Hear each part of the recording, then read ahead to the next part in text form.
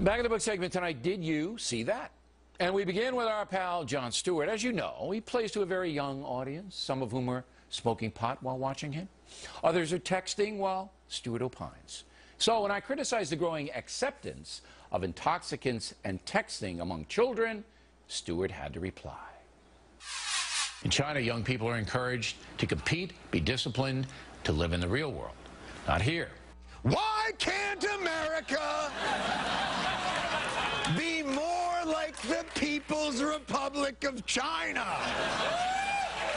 And, well, the truth is the Chinese use text messaging more than anybody else in the world. I guess the thought behind this is you could keep kids from texting so much by restricting the size of their families through central planning. All right, here now to put this in perspective, Fox News anchor Martha McCallum is here at 9 a.m.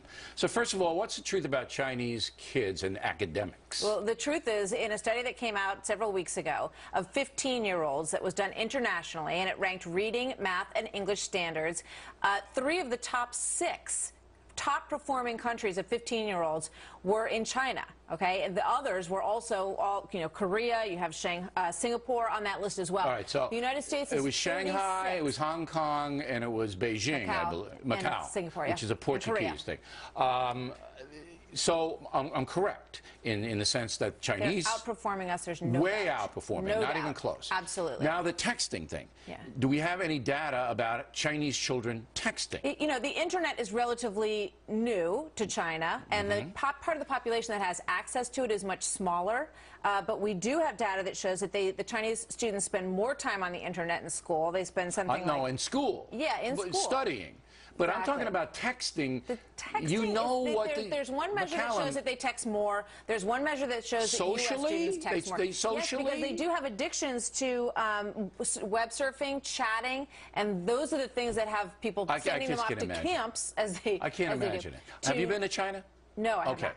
I've been to China. I've spent some time there. These kids, I mean, they're just regimented. But they don't have any free time to just text. Well, I mean, we know that the Chinese are fascinated with technology. So they are spending more time studying. They're using the internet, but not talking about their shoes with Pamela. That's what America gives a kick. I'm sure that there's a fair amount of that happening. However, what they're doing in school is showing that they're performing much better. Our kids are clearly obsessed with social media, with reality TV shows, in a way that is completely overwhelming and desensitizing. So once again, McCallum, I'm right and Stewart is wrong. Absolutely. Once again. For the record, Jon Stewart, you're wrong. Let's throw up this